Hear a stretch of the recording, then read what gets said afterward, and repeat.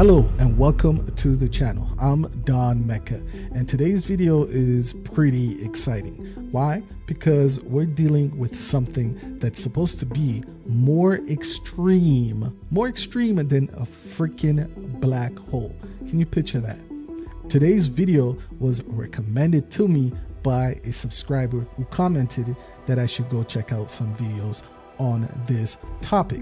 His or her name is Templar 103. I'll put your name on the screen. Shout outs to you and thank you for the recommendation. If you're into these type of videos, into fascinating videos about space stuff, astrophysics, space objects, make sure you let me know in the comments. Also, hit the like to support me in the algorithm. We're striving for 100 subscribers. Yes, that's the milestone. Let's get to 100 subscribers on this channel. Okay, so without any further ado, let's get right into the video. Excited, let's go. Neutron stars are one of the most extreme and violent things in the universe. Ooh, okay. Giant atomic nuclei only a few kilometers in diameter. Wow.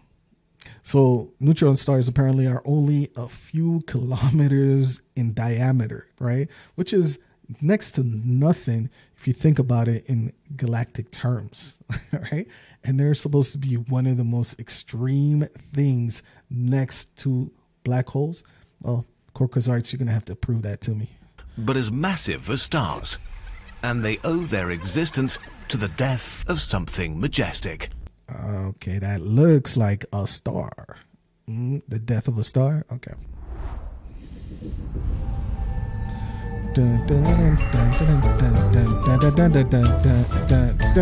Kurzgesagt. Got to jingle along. Stars exist because of a fragile balance.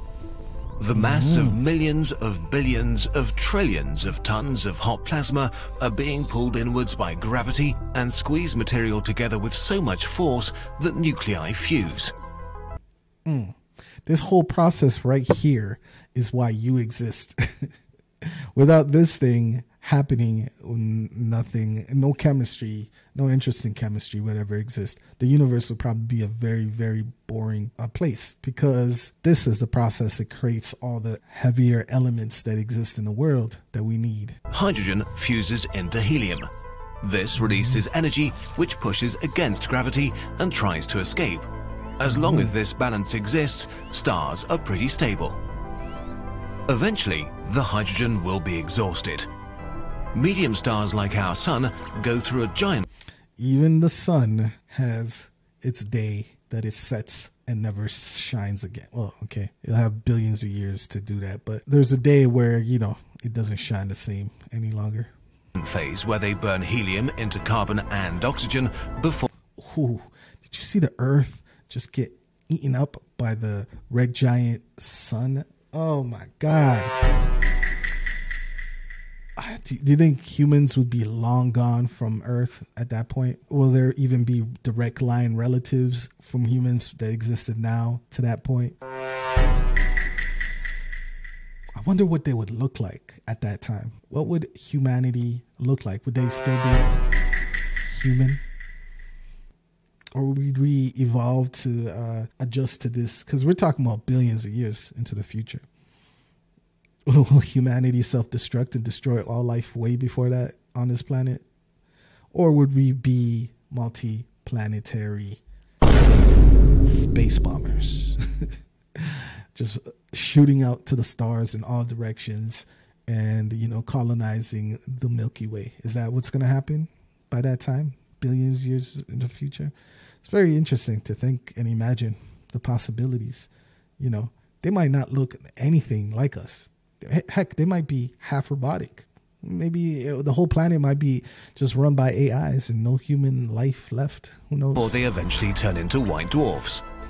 But in stars many times the mass of our sun, things get interesting when the helium is exhausted. Wow. I don't know if this is the scale. I don't think it is, but yeah, that gives you the idea. For a moment, the balance of pressure and radiation tips and gravity wins, squeezing the star tighter than before. The core burns hotter and faster, while the outer layers of the star swell by hundreds of times, fusing heavier and heavier elements. Damn. Carbon burns to neon in centuries, neon to oxygen in a year, oxygen to silicon in months, and silicon to iron in a day. Damn. Do you see how it just speeds up? The process just keeps cascading faster and faster. Oh. And then, death. Iron is nuclear ash. It has no energy to give and cannot be fused. Iron is nuclear ash. Did you know that? My cast iron is so amazing at making steaks. And I think it's supposed to add a little flavor to it. So we're eating nuclear dust. Okay. The fusion suddenly stops and the balance ends. Without the outward pressure from fusion, the core is crushed by the enormous weight of the star above it. What happens now is awesome and scary. Magical. Particles like electrons and protons really don't want to be near each other. But the pressure of the collapsing star is so great that electrons and protons fuse into neutrons, which then get squeezed together as tightly as in atomic nuclei. Wow. An iron ball the size of the Earth is squeezed into a ball of pure nuclear matter the size of a city. What the... Yo, the universe is so trippy. So trippy. But not just the core, the whole star implodes, gravity pulling the outer layers in at 25% the speed of light. Jeez. This implosion bounces off the iron core, producing a shock wave that explodes outwards and catapults the rest of the star into space. That's where all the goodies come out, you know, all the gold, platinum, iron, and what else? All the different heavier elements just come out. This is what we call a supernova explosion, and it will outshine entire galaxies. What remains of the star is now a neutron star. Its mass is around 1 million times the mass of the Earth, but compressed to an object about 25 kilometers wide. Jeez, what the... Oh my Lord. Have mercy. Oh my goodness. 25 kilometers. Over the mass of 1 million... The mass of 1 million Earths in this space. Talk about cramped.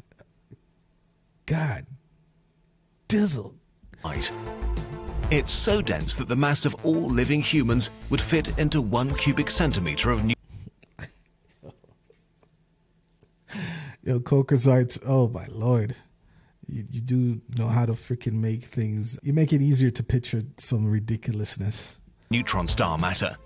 That's roughly 1 billion tons in a space the size of a sugar cube. Space of a... Oh my Lord. Yo, what the fuck? Put another way, that's Mount Everest in a cup of coffee. From the outside, a neutron star is unbelievably extreme. Its gravity is the strongest outside black holes, and if it were any denser, it would become one. So basically, these bad boys are just teetering on the edge. They haven't crossed the line to become black holes, but they're just right there at the border. Light is bent around it, meaning you can see the front and parts of the back. Their surfaces reach 1 million degrees Celsius compared to a measly 6,000 degrees for our sun. Hot. Okay, let's look inside a neutron star. Although these giant atomic nuclei are stars, in many ways they're also like planets with solid crusts over a liquid core. What? The crust is extremely hard. The outermost layers are made of iron left over from the supernova, squeezed together in a crystal lattice with a sea of electrons flowing through them. Going deeper, gravity squeezes nuclei closer together. We find fewer and fewer protons as most merge to neutrons, until we reach the base of the crust. Here, nuclei are squeezed together so hard that they start to touch.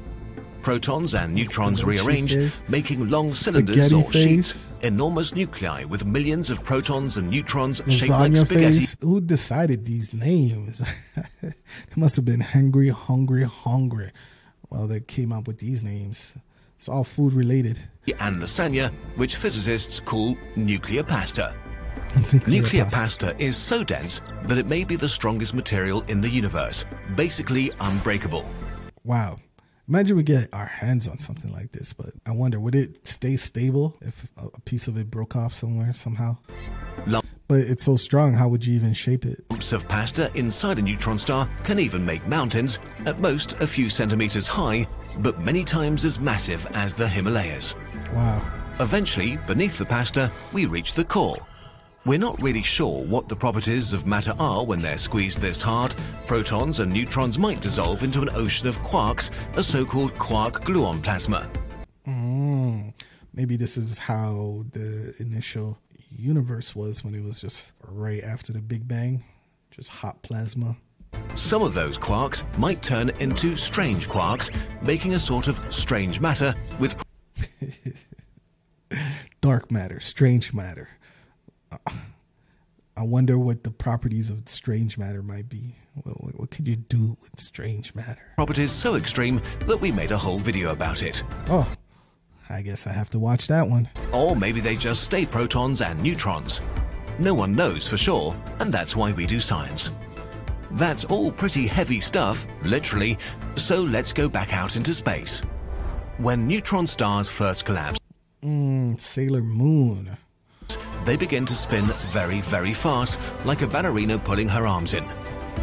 Neutron stars are celestial ballerinas spinning many times per second. Many times per second. Head rush. This creates pulses because their magnetic field creates a beam of radio waves which passes every time they spin. These radio pulsars are the best known type of neutron star. About 2,000 are known of in the Milky Way. Wow.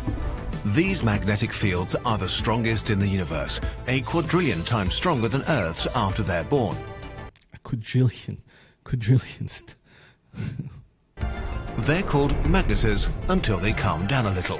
Magnetars. Ooh. Don't you, like, get ripped apart into pieces because of this magnetic field? Just approaching it? But the absolute best kind of neutron stars are friends with other neutron stars. Why are they the best? By radiating away energy as gravitational waves, ripples in space-time, their orbits can decay and they can crash into and kill each other in a kilonova explosion that's... Kilonova. Supernova. Kilonova. Oh, wow. I don't know what to say about this one. I wonder, is it stronger of an explosion than a supernova? spews out a lot of their guts. When they do, the conditions become so extreme that for a moment, heavy... Is that the opportunity?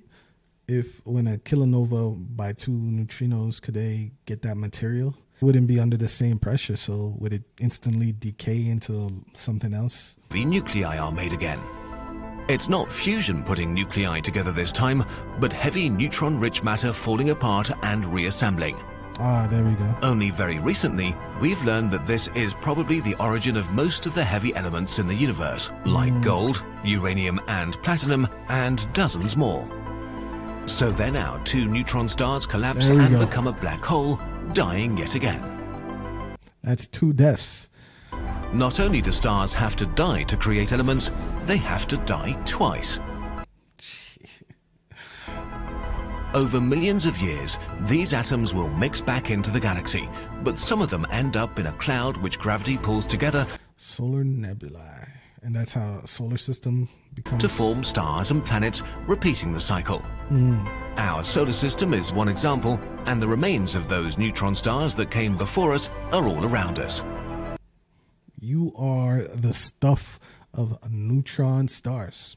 Did you know that? Our entire technological modern world was built out of the elements neutron stars made in eons past, sending these atoms on a 13 billion year journey to come together and make us and our world. And that... These majestic stars had to die for us to exist. Ain't that crazy? That's pretty cool. Is it? That's rough. Until then... Okay, so that was the end of this video, neutron stars. Yeah, they're pretty goddamn extreme. I think I read somewhere where, you approach something like this and you actually just get ripped apart by the magnetic field. Is that true?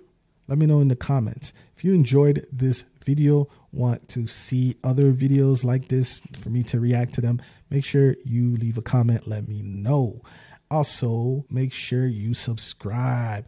Let's get to 100 subscribers. Let's do it. We could do it. And I appreciate you. Thank you for watching. Catch you in the next video.